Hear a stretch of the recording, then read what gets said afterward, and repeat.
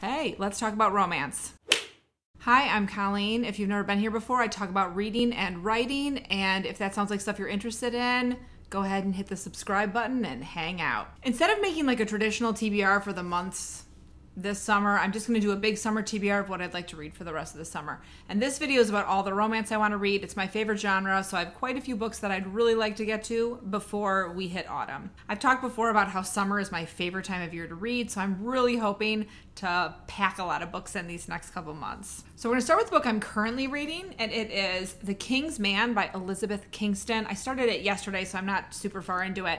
This was recommended to me by Bee and Her Books on Twitter, and she's a librarian with fantastic romance recommendations. So if you're on Twitter and you want someone who can really recommend romance, she's a great follow. I'll link her handle in the description.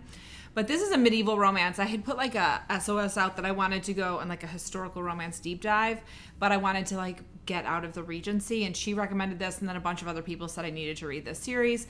I'm not very far into it, but it's a medieval setting, and right now we've got a mercenary named Ranulph, I think is how you say his name, and he is injured, and there's this woman taking care of him who he thinks is an angel, and I believe she's like a Welsh.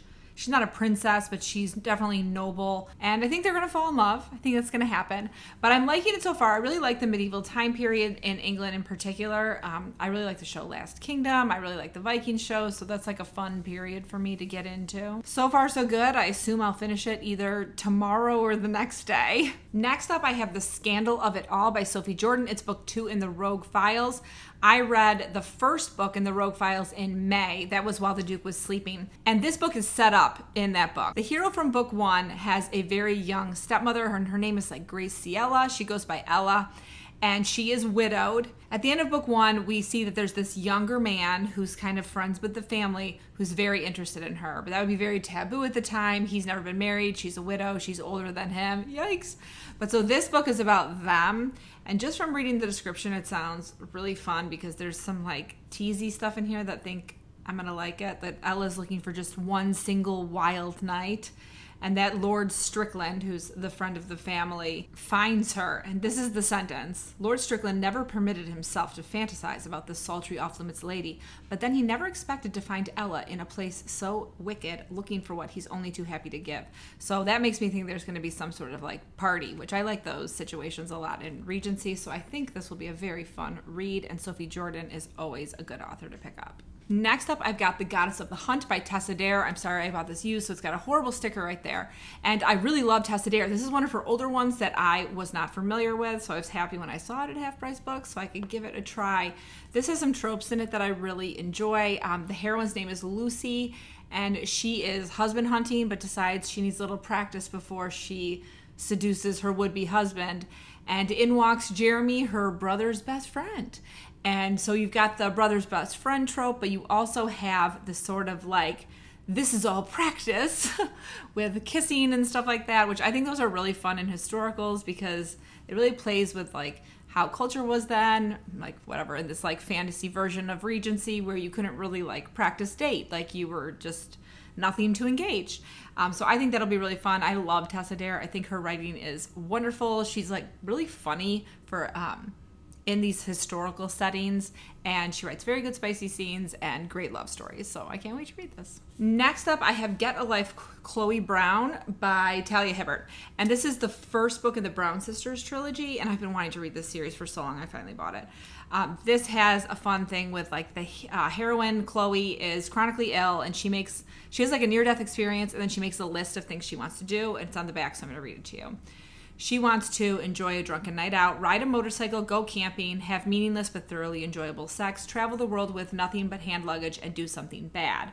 So she's going to meet this guy named Red who has a motorcycle and is apparently very hot. And I assume the two of them are going to check some things off that list and at the same time probably fall in love. I was having this discussion on Twitter yesterday. I really like contemporary romance, but I don't like rom-com romance very much. And I've found like illustrated covers sometimes put me off because I think it's going to be a rom-com, and I don't really want to read a rom-com. I'd rather read like slightly angsty contemporary romance. But I'm going to give this one a try because the series has been like in all my romance book clubs, people just love it. So I'm looking forward to it and hope I will love it. Okay, then I have some books that I either haven't bought yet or I have on my Kindle. And the first one is Volume 2 of Lore Olympus, which is a graphic novel. And I consider it a romance because it is a story of a love story. It won't have like a conclusion because I know there's a lot of volumes. I read Volume 1 in the fall, I think, and I loved it. I had read the webtoon, but I don't like reading webtoons on my computer, so when it was announced that it was being published, I was super excited. It comes out in July. I'll definitely buy it and probably read it. Like, I'll sit down and read the entire thing because that's what I did with the first one. The second one I have, it's not out yet, but I've already pre-ordered for my Kindle, is Lay Me Down in Ivy by Stephanie Simpson. This looks fantastic. Stephanie Simpson is someone I follow on Twitter. She's a great indie author and does a lot of work with main characters who are either disabled or have, different parts of their lives that are difficult, but how they get over them with the help of maybe a partner or even on their own before they settle down with a partner. This one is like a historical power play sort of novel, and she put up a line on Twitter yesterday and it was an insta buy for me, and I think the cover is absolutely beautiful, so I'm really excited to dive into this as soon as it comes out. I can't remember the exact release date for this, but I think I'm only like 5 days away from it right now. I'll pop down the release date right here for you. Next, I have one arc from NetGalley that's a romance. I haven't been requesting a lot of romances from NetGalley lately, but I saw this one and I wanted to read it. It's called Beautiful Distraction by Lydia Michaels. It's a contemporary romance, and it's about a curvy woman who's had been kind of like down on her luck and feeling like people have been saying negative things about her appearance, and she meets this lumberjack and he's super into her. It's got the small town vibe, it's got a friends to lovers vibe. I'm really excited to read it. I feel like the small town friends to lovers is like something I really like, and I also love small towns romance that are really spicy because a lot of them tend to be sweet, and by the cover I'm assuming this is going to be pretty spicy, but I'll let you know. Next, I have two romances I want to reread this summer, and they are Seduce Me at Sunrise by Lisa Kleypas, which is maybe my favorite romance of all time, but I haven't read it in a really long time, so I bought a copy of it because I read this when I was in grad school and I was not buying books. I was only getting them from the library. And so I bought a copy, and I really want to reread it and still see if I still love it so much. This book is kind of like Wuthering Heights-ish. You've got Kev, who is adopted by a family as a child, and he's like an orphan, and he sort of falls in love with Winnie, who's one of the daughters, and they both fall in love with each other, but then he leaves for a long time and comes back. When he comes back, she's engaged to someone else, or she's like about to be engaged to someone else, and it's kind of like Wuthering Heights has a happy ending, which that's something I enjoy very much. So I'm hoping I love it just as much. I think I will because Lisa Kleypas is such a fantastic writer, and I can't wait. And this one's got a good step back because it's like an old school step back. Love it. And the next book I want to reread is technically a fantasy, but it's a very romantic fantasy, so that's why I put it on this video, and it's Wolfskin by Juliette Marillier. I loved this book when I read it in 2004, I think, question mark, is when I read it. And I had lent my copy like 10 years ago to one of my friends, and then she moved, and so I never got it back. But I found a nice hardcover in really good condition because I didn't want to get a mass market paperback version of it at half price books, so I bought it so I could reread it. This is a story of a young man living in Norway-ish, probably. I can look on the map. Yes, he lives in what's present-day Norway because there's a nice map here. And how he becomes a wolfskin, which is like a kind of warrior, and then he goes to create a settlement in an island that I think is like the Orkney Islands. And when he's there, he meets this woman, Nessa, who is like kind of like a princess, but she's also a seer, like she can see the future. And also he has this relationship with his friend Summerland, who has very different morals from him. And then the story goes from there. And I'm really excited to reread this because I can't remember a ton of the details of this book, but I remember how much I loved it, like so much. I remember making my roommate read it immediately, so I'm very excited to read it again. Juliette Marillier is also one of my favorite authors, and she doesn't have anything on the books to come out soon, so I figured it's a good time for a reread. Okay, and then my next, TBR for romance is kind of general, and I don't really have the titles ready, but I'm planning to read several werewolf-themed romances this summer, and some of them part of series, and that's because of something I'm working on right now. And that's all I'll say about that. but you'll see them in my wrap-ups after I actually am able to read some, and then I can give you the author's titles and my reviews. Okay, so here are the two romances I've already read this summer. The first one is The Bride Goes Rogue by Joanna Shupe. Here's the cover. This book was phenomenal, and Joanna Shupe is phenomenal. This one, we've got our heroine, Catherine, and she has been like sort of engaged to this man, Preston, who she's met, I think, one time, but her father set it up. Preston's father has passed away, but their two fathers used to be business partners. And so Catherine finally, after like a year of thinking that they're engaged, just shows up at his office and is like, we need to plan our wedding. And he's like, I am not engaged to you. I never asked you to marry me. I have no intention of following through with this betrothal our parents set up. And she's mortified. So she goes to her best friend, who's very fun and a little naughty, and is like, I want to forget about this man. So they go to this masquerade ball where you have to dress up as, I think the theme is like the French Revolution or something. And she dresses up, and there's this man there who's dressed up, and their costumes match. And it's like one of the King Louis and one of his mistresses. And they have a wonderful night together. But eventually they find out that they were each other. And Preston starts accusing her of trying to trap him. And she's like, I do not want to marry you.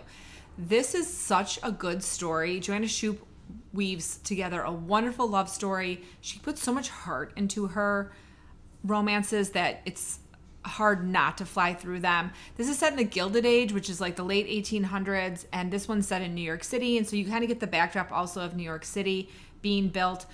Joanna Shupe also has really interesting heroines. So Catherine's big thing is she's really into art, and she wants to open an art museum, which was awesome to read about and think about like how all these museums got started. Definite 5-star read. This whole series is fantastic. You should pick it up. And the second romance that I've already read this summer is Always Practice Safe Hex by Juliet Cross. This is technically the 4th book in the Stay a Spell series. There's a Christmas one also, so it's the 5th to come out. And this one is about Livy and Gareth. And if you're familiar with the series, Livy is a witch, and she is one of the Savoy sisters, and they live in New Orleans, and they're each meeting their soulmates. And Gareth is a Grimm. And this is our first kind of peek into what it means to be a Grimm, because they're very secretive supernaturals. I loved this book, which is kind of funny because it has 2 tropes in it that I don't really like, which are like rivals to lovers and workplace romance. But Julia Cross is such an amazing writer that I didn't even care that these aren't tropes that I usually read. This book was fantastic. So Livy and Gareth are part of this competition to do like a social media campaign for something important to the supernatural community, and they're put on the same team, and then their team advances. We watch them sort of fall in love slowly, but first they fall very deeply in lust. These books are very steamy, so if you're looking for a very steamy supernatural read, definitely read this one. This does have a trigger warning for like past description of child abuse and like attempted assault, I would call the scene. So if either of those things are hard for you, know that they're handled pretty well. I think like it didn't make me feel uncomfortable at all reading them, but they are in there. You definitely should read the whole series though, and start with Wolf Gone Wild, which is #1, and it's up on my shelf over there, because this entire series is absolutely fantastic. So that is my summer of romance. I have a lot of great titles I can't wait to get to, and I've already read 2 fantastic ones, which is wonderful. I'll definitely do a romance wrap-up at the end of August so you can see what I thought of all of these, or as many as I get to. I'm sure some of these I'll end up reading in September or October. If you've made it this far in the video, do me a favor and drop me a big red heart in the comments if you love romance as much as I do. And I hope you are in the middle of a great romance book right now, or about to start one. Pick up one of these and let me know what you think. See you later.